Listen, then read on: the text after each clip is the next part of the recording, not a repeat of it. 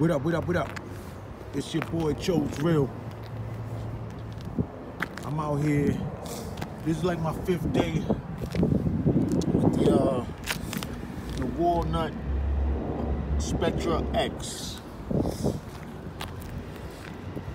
It's a okay little skateboard. You know, every skateboard, just like different cars, got their own little vibe, you know?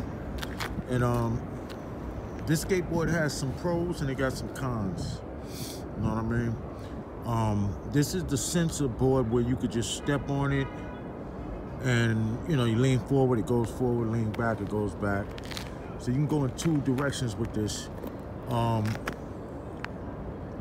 It also, you can use your cell phone, the app, and use that as a remote, and it comes with a remote.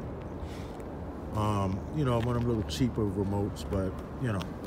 Anyway, I've been having problems after the first 5 days with the other remote, the remote it came with.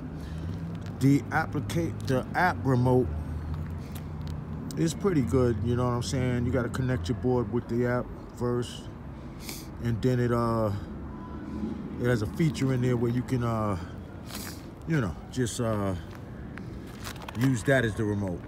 But I like the sensor board. That's the reason why I got this skateboard, was because I like the hands-free stuff, you know, no remote at all, you know.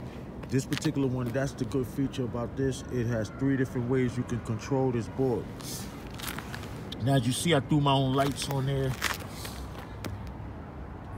Just sort of light up at night. People see me coming, you know, so I don't get hit by a car or nothing. But as you see, it's lit. And it's a smooth ride for the most part. I'm gonna tell you, the sensor part, where you step on it in the sensor thing, it,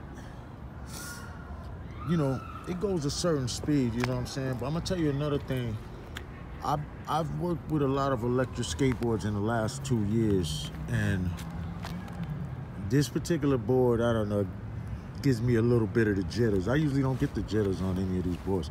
It's not as smooth riding. One thing, you know, in the trucks, you know, it don't got that rubber cushioning for the shock absorbent, and I'm constantly always worried about running over one of these little pebbles and being thrown off the board, because it's such a small board, you can't really, you know, brace yourself with your feet, like, you know, and I'm kind of a tall dude.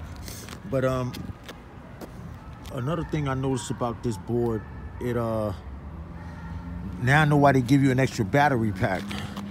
You know what I'm saying? Because the batteries do not last long.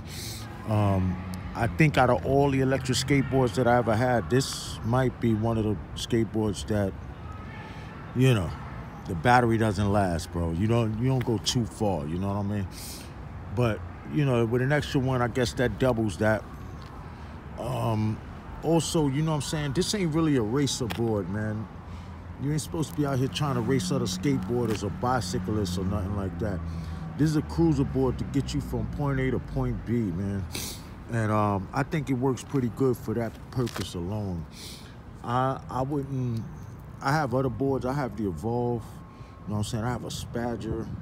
I got other boards, the 1-Up, you know what I'm saying? And those are racer boards, you know what I'm saying? You get on the, you know, race other skateboarders and all this and that.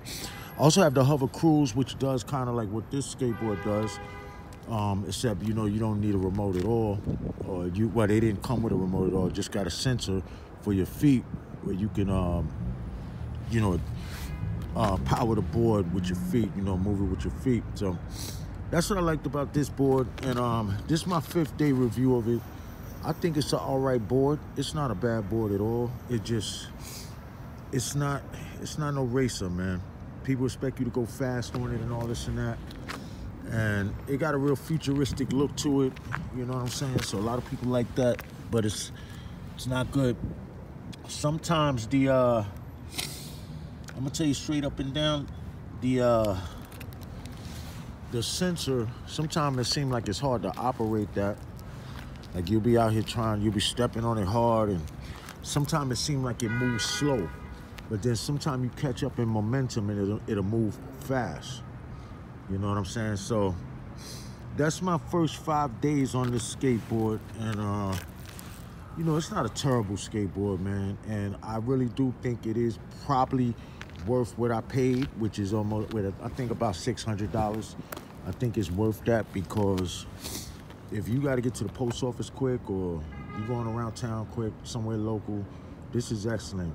Now I'm just trying to see if this skateboard got longevity, you know what I'm saying? If it's gonna break down in the next 2-3 months or something like that, you know. I don't even use it that much, you know, but every day I try to come out a little something and just try it out. But anyway, that's my review of the first 5 days with the Spectra X. I'll tell you one thing, me personally, I think Spectra X Walnut, I think they're on to something. The hands-free is the way to be. I know a lot of people are still scared to get on these. You know what I'm saying? You really have to have decent balance. And, you know, that's my review for now, man. Show's real, know what I'm saying? All right, y'all, peace.